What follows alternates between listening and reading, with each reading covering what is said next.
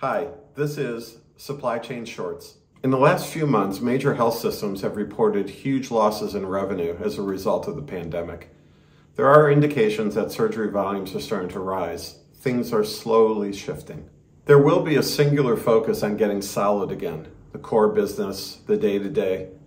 The challenge is any breaks in process, strategic initiatives, mergers, new construction, whatever it was that was cooking before the pandemic is still there waiting. Nothing ever stops in healthcare. Even a global pandemic only pauses all the performance improvement work that needs to be done every single day to support patient care.